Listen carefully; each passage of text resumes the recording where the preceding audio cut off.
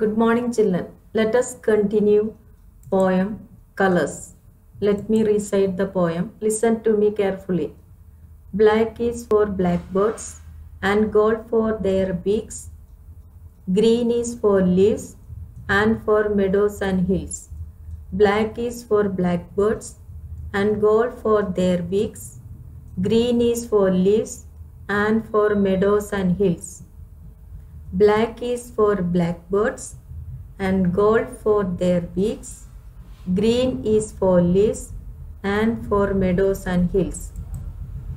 Grey is for night when all colors sleep, and mornings for all of them up and shining again. Grey is for night when all colors sleep, and mornings for all of them up and shining again. Grey is for night when all colors sleep, and mornings for all of them up and shining again.